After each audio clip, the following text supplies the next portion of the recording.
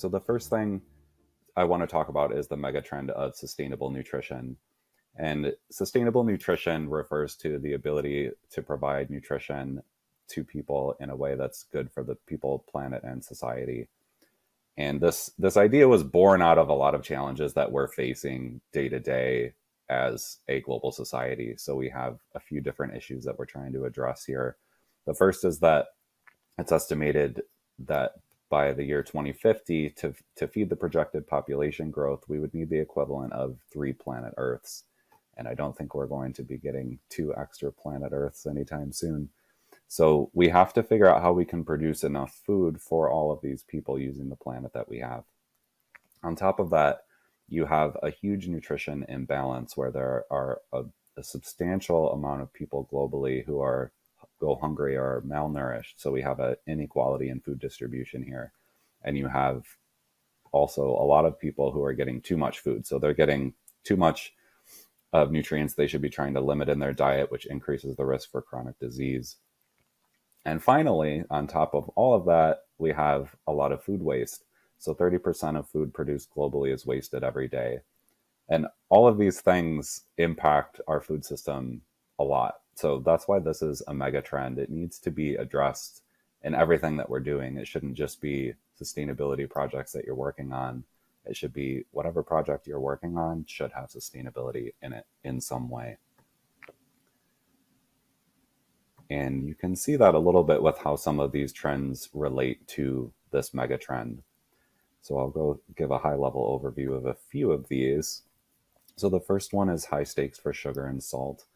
Sugar and salt have been on trends lists for as long as I've been in the industry. I know that the sugar has been on there for the last 10 years easily. But I think that there are a lot of factors that are causing this pressure on sugar and salt to come to a boiling point. And mostly you can see this through consumer demand for transparency, but also government action to introduce new regulations and labeling laws to interpret the nutrition of food. So you have things like the Nutri-Score in different countries. In Europe, Canada just introduced their front of pack labeling scheme, which puts warnings on the front of foods if it's high in saturated fat or sodium or sugar. And the FDA in the United States are also introducing some research to determine what kind of format they want to use. So there is only going to be more and more pressure to reduce sugar and sodium as we move forward. The next one is plant-based to plant-forward. So when I think of plant-based, I think of kind of what's not in a food. I think of plant-based alternatives to dairy or plant-based alternatives to meat. And I think that we'll see this trend shift a little bit more toward plant-forward. So you can see on this slide here, the Culinary Institute of America introduced a plant-forward kitchen training programs for their chefs. It's the idea of using more of the plant than just isolated proteins or fibers or components from a plant, because plants are so much more than the protein or the fiber in them. So the example of a recipe you see here, seared mushroom scallops. Instead of rebuilding a scallop using things like proteins and fibers, it's just using the whole plant to create a scallop. And you can see this too. So this is a product launch just from last year, but Chick-fil-A introduced their plant-based option on their food service menu. And instead of choosing a kind of plant-based alternative to chicken that mimics the texture of chicken, they're using cauliflower, which incorporates more of the nutrition of the plant than just the fibers of the proteins. And I think we'll see more and more of this in the future.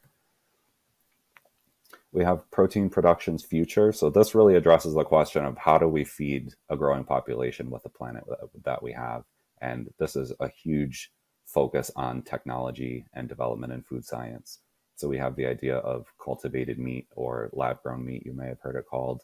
This is the idea of growing meat tissues without requiring the growth of animals. Precision fermentation uses microbes or bacteria or yeast cells to grow specific proteins that would typically be found in animals. So you could create authentic dairy or egg proteins without needing to raise those animals using that technique. And plant molecular farming is a similar idea, but it uses plants as the vector to create these proteins instead of microbes. So these all have potential to drastically change the way that we produce food in the next 10 or 20 or 30 years. And these all lead into something that I feel like is coming up more and more in the past year due to global events happening, things like inflation, where affordable nutrition is a huge focus.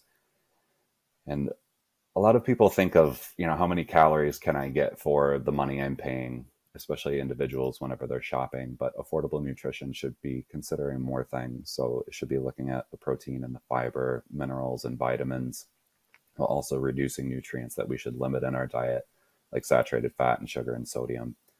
And kind of, you can see it as an equation here. So we want to think about all these as an efficiency ratio toward the cost that is provided. So this is affecting individuals when they're shopping due to inflation. Health is still a priority, but they need to basically have less money to spend on health. You can think of it with the population imbalance of nutrition, where a lot of low income areas might be malnourished or improperly nourished. And you can think of it for innovation. So whenever you're screening raw materials or creating a new product, try to think of how efficiently you can fit nutrition into that product for the cost. Again, just beyond calories and protein and things like that, but the whole picture of nutrition.